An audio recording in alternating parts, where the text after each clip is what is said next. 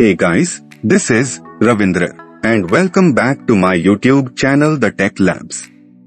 In this video I am going to tell you a method that will help you to access your any Linux partitions from within Windows 10 or Windows 11 environment. As Windows natively does not support Linux distributions files system like extension 3, extension 4, HFS, etc. So if we need to access any files and folders stored in Linux partition, then you need to reboot the system into Linux to access it. Or you can create a shared partition which is formatted as NTFS, which natively both Windows and Linux supports and can access that partition. But to cut short all these efforts, I will demonstrate a simple method to set up in Windows that will support Linux file system and thus helps to access Linux partitions files and folders in Windows. The free software I am talking about is Linux Reader, which is developed by disk internals and it enables us to access files and folders on ext, UFS, HFS, or apps file systems from Windows.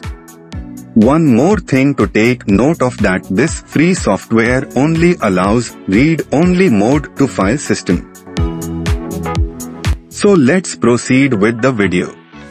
Step 1. First, you need to download the standard free version and install Linux Reader. Link is in the description. Once download is finished, install the installation software. Now at step 2, launch Linux Reader software.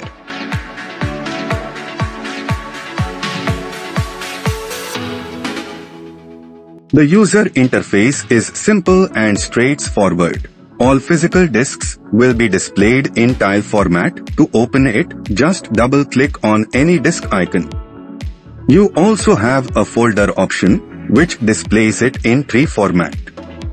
This could be easy for some people. If you want to download any folder, then simply go into its location as visible on the screen. Please follow the video to get an overview and know how to use it.